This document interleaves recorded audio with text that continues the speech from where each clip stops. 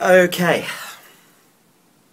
let's see how this goes. I have had people tell me before, some very lovely people obviously, that they would be happy to listen to me read from the phone book. They like hearing me talk, they like the way I speak, which is nice. That's probably the highest compliment I could be paid, because the way I talk and the way I present myself and my use of language is very important to me. Of course, I would never actually read from the telephone book. Do you know what I really hate is when you're trying to roll a smoke and you get the little insert that says, you know, you've only got 10 papers left or you've only got 5 papers left. The little impending sense of doom that you get is so uncomfortable. Of course, I suppose it's better to have it than not, because imagine not being warned that you've only got 5 papers left and then thinking, I would like 6 cigarettes, and you've only got 5 papers.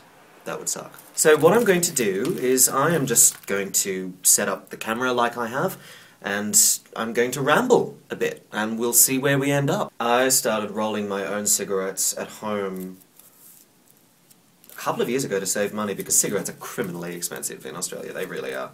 Whenever a friend of mine comes back from overseas, smoker or non-smoker, the first thing they tell me, because they know I smoke, is, oh, the smokes were so cheap, they were $5 a packet, and I just want to punch them, because that's not welcome news, is it? Oh, this thing you do, it's cheaper elsewhere. Yeah, thanks. Where is my lighter?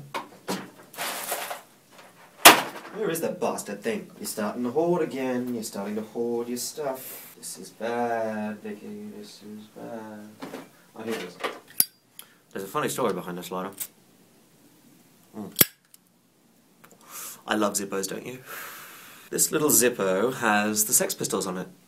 Don't know if you can see that. I bought this at a service station in Wollongong. Service station that is generally acknowledged to be the most expensive in the region, and I don't know why they're so expensive, but they just are. And I went in one night at 4 in the morning, and I had been awake all night writing and reading and watching YouTube and stuff like that, and I thought, you know what, I'm gonna pull an all-nighter, so I'm gonna stay up for another couple of hours. So I'll get a Red Bull. So I drove to this servo, because I knew it would be open, and got a Red Bull, and there was a little sort of rotating display of Zippos. So I bought this one, because I like the design. I quite like the Sex Pistols. I'm watching my laptop right now, because I'm importing the movie that I just finished making, the 19 questions video that I just did, that Susan inspired me to do. I love Susan. She's boss. I love down-to-earth people. Down-to-earth people are the best. I know it's kind of unusual for a drag queen to say that they like down-to-earth people, because drag queens are big and larger than life and all of that shit, but I'd really... My problem is I've met too many people that are larger than life and crazy and maverick to the point where it's so obviously an act, but you can't act down to earth and get away with it, I don't think. If you're down to earth, you're down to earth, and there's no faking it. And with someone like Susan, or Daisy Nation, or Lana Indiana, or all of these fabulous women that I follow on YouTube, you can't fake that kind of sincerity. You just, if you can, you know, Meryl Streep. My mother drinks a lot of coffee per day, a lot of, 5 or 6 cups of coffee a day, which, if you ask her, is not immoderate. But if she doesn't drink coffee, she will get a headache. And that has recently happened to me, because I thought, oh, I'm drinking, my nose is itchy. Don't lie, Victoria, you've done coke. No, I haven't done coke, my nose is just itchy. I might be allergic to something. That'd be a bitch. I thought, you're spending too much money on Red Bull and it's not good for your health, so just go cold turkey. So I did. I went 2 days without drinking Red Bull, and I got the worst headache of my life, because I suffered this massive caffeine withdrawal and had to start drinking it again, basically, to get rid of the headache. In an average day, I'll probably have at least 4 cans of Red Bull. The small to medium-sized ones, at least 4 of those. I know you're only supposed to have 2, but 2 for me is the minimum. If I don't have 2, I can't get out of bed. I have 2 before lunch. That's something that's really shitting me too. There's this campaign going on in Australia right now, featuring some of Australia's most obnoxious television personalities, about Quit Smoking Month or Quit Smoking Week or whatever it is. I never pay attention. It's all about support... The fuck was that? It's all about supporting your smoking friends in their quit journey. So, if you quit smoking, friend of mine, I'm gonna give up cake, or I'm gonna give up chocolate. These are actual examples of things that people are saying on the television commercials. Like, seriously? If I give up the ciggies, you're not gonna eat cake. get stuffed. There is no comparison. I'm sorry, this is a drug. This is something I am legitimately addicted to. This is nicotine. Sweet lady nicotine. And you're going to tell me you're not going to have carrot cake, or you're not going to have Cadbury's. Piss off. That's the most stupid thing I've ever heard. It's not Lent. It's not this, you know, it's not piss week excuse to give something up for a little while that you can very easily live without. I can't live without cigarettes. If I don't smoke for long enough, then I get shitty and start lashing out at people, and, you know, one day I quit. I'm sure I will one day quit, but right now I'm having too much fun being a smoker. That said, if anyone said to me, Victoria, should I start smoking, I would say no, because it is a bad habit, and it is killing me, but quite frankly, so is everything else I enjoy, so why not slide into the grave? I find myself wondering how long this video is going to be. I could very easily edit it together and make it an hour long, couldn't I? It could be, you know, huge. I wonder how many people would watch it if it was an hour long. I wonder how many people are watching it still. Never had one lesson, can you believe that? When I was little, the first thing I ever wanted to be was a veterinarian, because my cousin wanted to be a veterinarian, and I quite idolised her, even though she was my younger cousin. So anything she was into, I was automatically into, because I wanted to be just like Amy. So when she told me, and I think we were 5 or 6, that she really wanted to work with animals, horses in particular, I said, oh yeah, me too. I'm no good with animals at all, except cats. I like cats and dogs. More so cats. I'm not very good at poetry, but I kind of like poetry.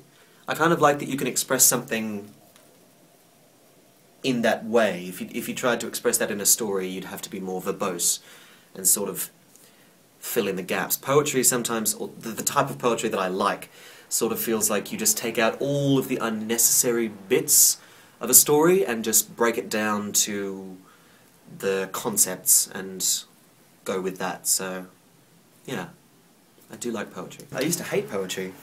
I always thought poetry was wank, but now I quite like it, actually. Poetry's pretty good. My phone's running out of battery. This is my phone. I have a Samsung now. I used to have an iPhone, but I just, you know what, I was sold on this because of the size of it. Look at this phone is the size of my face. I will never watch porn on the iPhone again. On the underside of every genuine Zippo there is a letter and a number. This is D11, which means it was manufactured in April, January, February, March, April, ABC, D, yes, April of 2011. So, if you have a Zippo, or if you're buying a Zippo, just out of interest, look at the letter and the number underneath, because that'll tell you when it was made. I'm a font of knowledge. What can I say? I've got trivia that'll curl your toes. And that is the best kind of trivia. Scotch. Everyone thinks I'm really weird because I enjoy drinking Johnny Walker with apple juice. Don't judge me straight away. Try it. It's actually really nice. I was at my cousin's wedding. Ooh, that's nice. I've got the burn going down my throat now because I had some of this. At my cousin's wedding, I was the MC because I'm one of the only people in my family who isn't deathly afraid of public speaking. And so, as a little thank you to me, my cousin and her fiancé put a bottle of Johnny behind the bar for me. But I didn't have a hangover the next day because I drank it exclusively with apple juice, and, you know, it being loaded with sugar, I didn't get a hangover. Quixotic is one of my favourite words. I love the word quixotic as an adjective. To be quixotic is to be preoccupied with an unrealistically optimistic or chivalrous approach to life. To be impractically idealistic. I'm going to repeat that alliteration because it's delicious. Impractically idealistic. Gorgeous. I would consider myself to be quixotic some of the time because, really?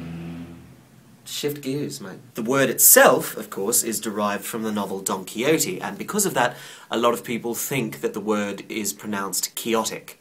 But because the English language is nuts and has no rules, it's not pronounced chaotic. It's pronounced quixotic. There you go. A gorgeous example of the inconsistencies of the English language. The English language is actually the most difficult language to learn if you're not born into it, because it doesn't have structure like every other language on the planet does. French, for instance, is so rigid. Native speakers of English are actually in quite a privileged position for that reason. I have been filming now for 23 minutes. I find myself wondering how much of that is actually usable. I also find myself wondering how many of you are bored to tears by now.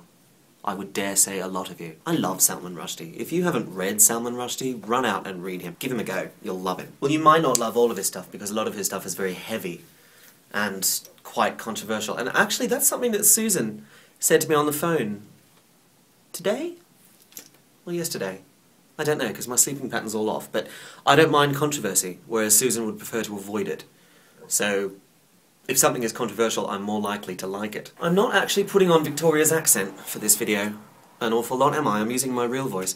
I don't know why I started using a British accent, or, you know, a pretend British accent. I'm sure that real British people listen to me when I'm doing Victoria's accent and think, oh, could you not? But I don't know, I sort of slip in and out of it now whenever I'm recording. I'm sort of stuck doing it. I can't bring myself to just stop and use my normal voice when I'm recording, because I'm stuck doing it. I can do anything to keep myself amused, and I think that comes from when I was very little. I didn't have a lot of friends at school, in primary school that is, so I was quite a lot of the time just left to my own devices.